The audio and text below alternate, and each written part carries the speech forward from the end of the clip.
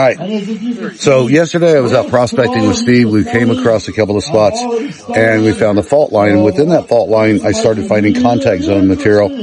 And I found 2 or 3 pieces of material like this that actually looks like an old diapir. And a diapir is where the oceanic plate goes under the continental plate, and then it creates this extremely heat area, and it's superheated materials with all of the acids and the fluids and everything else, and it rises up. And as it rises up, it gets to a certain point, and then it dehydrates. And when it dehydrates, it finds every little crack that there is, and it moves the material out through it. And this area, given that the type of fault line that this is, I think that we could have a diapir event that was here. It's all hydrothermal type event.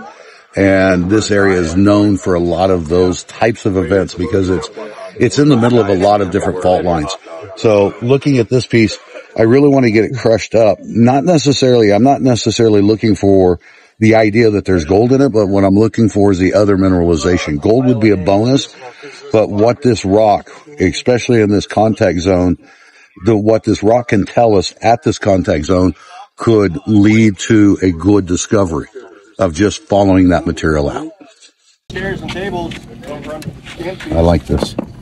I worked with Kevin to crush the rock samples. This rock crusher is a crazy crusher too, and it attaches directly to the hitch of my truck.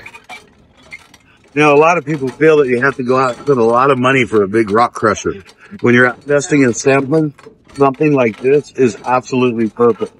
You can adjust the size of your stuff. You can run it 2 or 3 different times. No need in getting out and getting a great big huge rock crusher. I think we'll probably make a couple of passes on this one. Yep.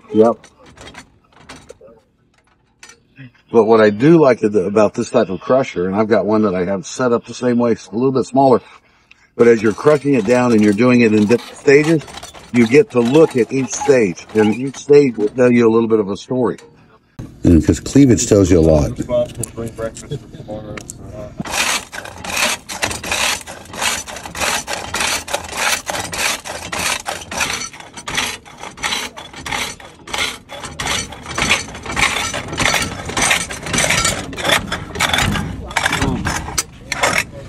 There you go.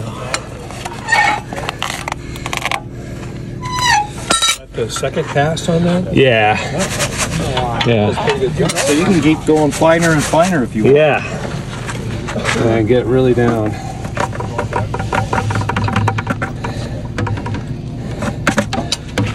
So we'll go take that and we'll pan out and see what we get.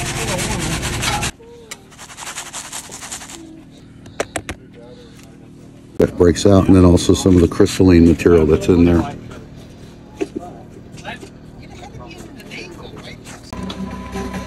What's it smell like? What? What's it smell like? Smelling for sulfides. So if there's any sulfur smell in it whatsoever, which there's not, you'd have a sulfided ore. Which definitely means it was volcanic.